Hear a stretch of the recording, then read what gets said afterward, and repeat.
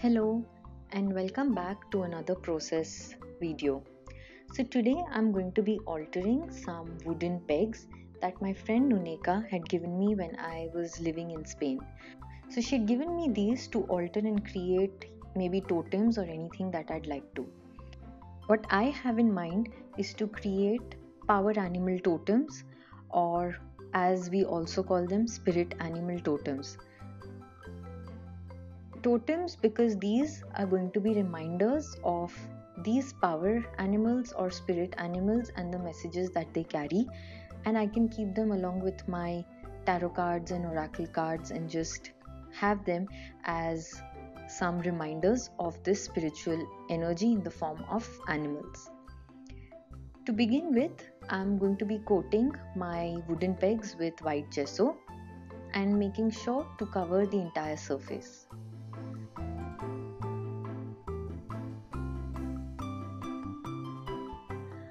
Once that's done and dry, next I'm going to begin adding my first layer of texture. So for this I'm going to use Crackle paste, and I'm using a white Crackle paste by Deco Media. So with my palette knife I'm randomly applying this Crackle paste onto the surface of my wooden pegs, including the sides, the bottom, the top and everywhere, since these are going to be three-dimensional and I'd like the texture to be visible on all the sides. I leave this overnight to dry, and now I begin working on my focal points. So I have chosen to use a Dragonfly chipboard, a Flamingo and a Parrot from the Tropical Paradise Heartfelt Creation stamp and die collection, and I just color these with some distress ink. Also, if you enjoy such videos, do let me know by liking the video, that's clicking on the thumbs up, and leaving a comment down below. I truly appreciate you stopping by, watching the video and leaving a comment. It means a lot to me. So thank you for that.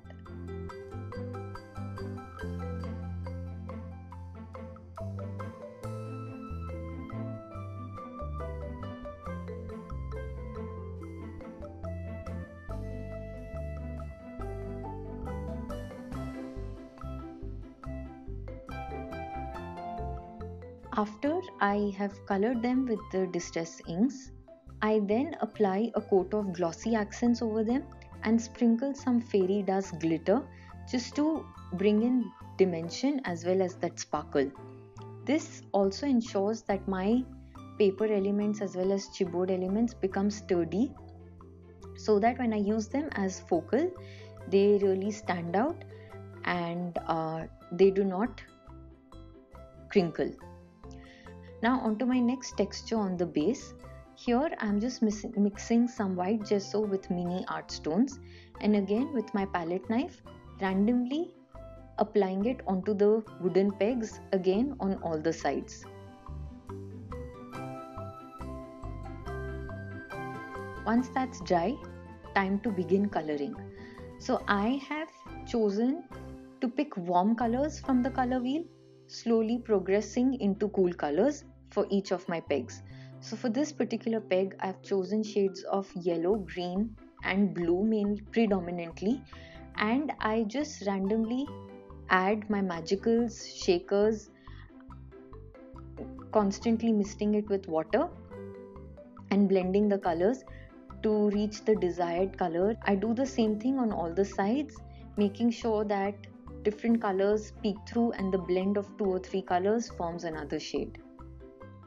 For my Dragonfly wooden peg, I decided to choose the warmer tones, so that was a palette of orange, red, yellow and slight green, so that I can eventually get into the cooler tones, which would be this particular color, the blues, greens and yellows that I've done for the parrot.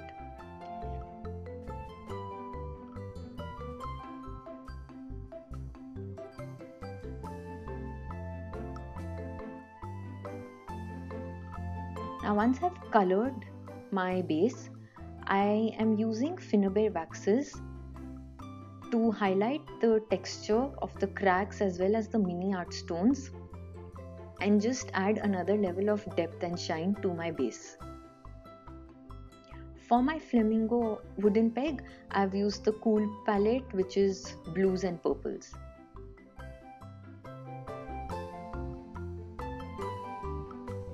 So here's a look at the base so far, and now time to layer some elements and complete my totems. So for this, I've picked out certain leaf chipboards that would suit well for each of these wooden pegs, and to color them I am going to use Lindy's Magicals, and once dry, highlight them with Finnabair Waxes.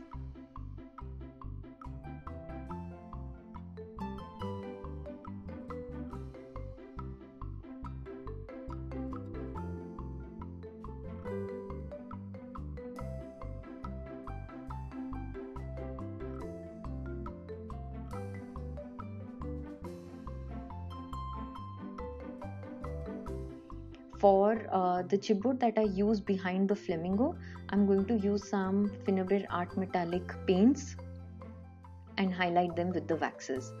All the colors, all the shades that I'm using are listed in the description box below, so please feel free to check that out. Once all the elements are ready, time to glue them down. So I'm just going to use some tacky glue and begin layering all of them and adhering them onto my wooden peg. I'm also using some flowers, so I first glue them down onto my base, and again I just go in with Lindy's Magicals or the acrylic paint to add a little shine and match their colors with my wooden bases. With that done, time for one final touch. So here I'm using glossy accents and adding the same fairy dust glitter as well as some art stones, micro beads, coordinating with the colors on my wooden pegs just for an extra element of sparkle and shine.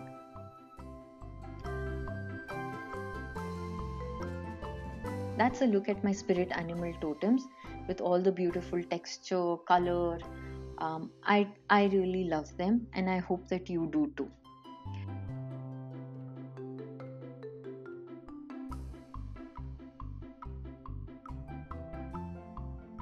What I've done is I created some digital images to write down the meaning of each of these animals with some nice backgrounds, as well as adding the animal onto my photo.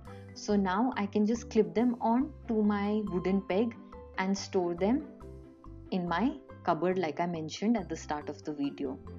So this to me is going to be a powerful reminder and something just vibrant and nice to always look at every time I open the cupboard. I hope you've enjoyed this process tutorial. Subscribe to the channel for more such inspirations. Until the next time, take care and bye bye.